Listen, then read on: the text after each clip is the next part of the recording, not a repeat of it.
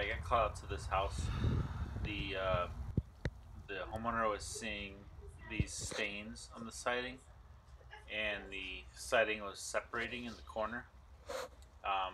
Those are my crazy daughters over there, Marilyn and Ariana. So I was at this house, and they were.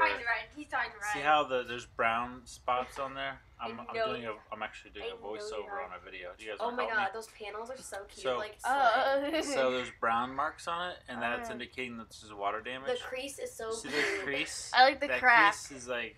The crack satisfies my taste buds. Cracks are not good. They need to be covered up all the time. Oh, just see that admirable window. See that? Ladder You don't want to go up that ladder. That's unsafe. unsafe. Yes, you do. Jump off it.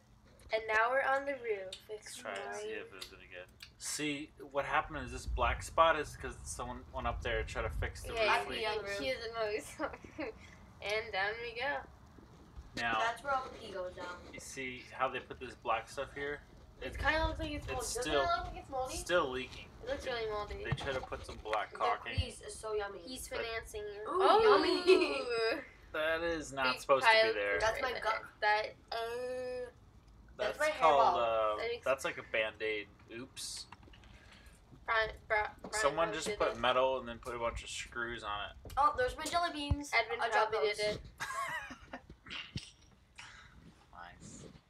So they tried to seal the edge of the metal with a caulking, tar, some sort of caulking there.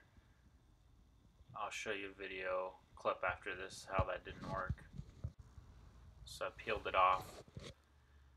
Underneath it, it is wet, and the tar paper is wet also. So that didn't work. This is where the torch bitumen goes up the wall, and the water will go down this area to this point on the left side, the bottom left, and that is the problem right there. It is not, it's directing all the water behind the siding to come around the other side, which is this side. So any water that makes it into that flashing is going to get into this ice and water shield, which is not even sealed down. There's a seam right there in the most vulnerable spot. That's a really bad idea. That should be one continuous piece, and it should stick down, and there shouldn't be any seam there. That's a bad idea. Our new piece will go all the way up, be continuous. And this is just several problems. So the last piece is the flashing, directs the water right behind the siding.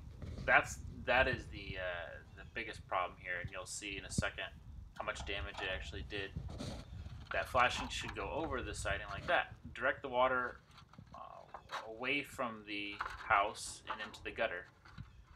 And I'll show you how to do that with kickout flashing, which you can see now the damage that's been done. The kickout flashing is now installed properly where it will direct water away, but this is how much damage that one piece of flashing did.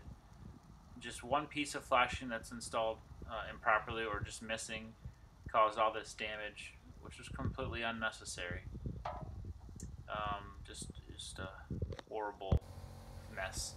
So we put kickout flashing on the bottom, and then ran up my ice and water continuous, kickout flashing, and then began flashing each shingle as it's supposed to be done.